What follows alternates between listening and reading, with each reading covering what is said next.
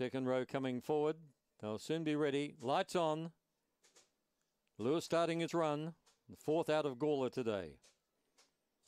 Racing now, Odio slow to begin, best out, Cardu 2. It's leading from Hayride, Rowbottom showing good speed to move up, and also joining in is Faux Alley. Faux Alley going stride for stride with Cardu 2 leading the back, gets a half in front, Faux Alley. Then Hayride, Rowbottom, coming back on the inside, Cardu 2. Well out of it was Odios, and well back on the field, Bomber's Queen, Aqua Percy, getting near home, 3 across the track. Tell you what, this is tight between Cardu 2 and Hayride, Rowbottom. I think Faux Alley might have missed out by half a head, but there's 3 in line, and they're back in behind those was Bomber's Queen, Odios and Aqua Percy.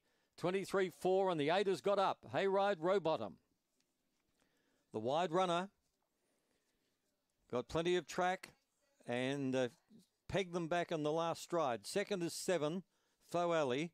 Third is 4, Cardu 2, in a great finish, and fourth is Bomber's Queen.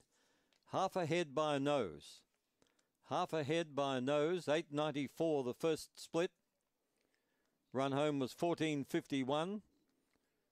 And that might be an omen for the Sydney Swans backers, because Dave Perry's got his South Melbourne dog up. Hayride, Rowbottom.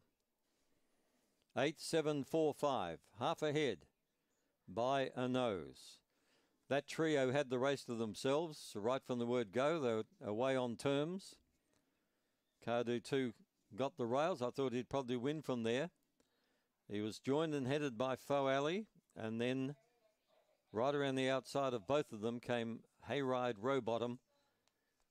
For a stride or two, I thought it was the Hotham handicap and a triple dead heat. But Hayride, Rowbottom's got the money. Third favourite in the event.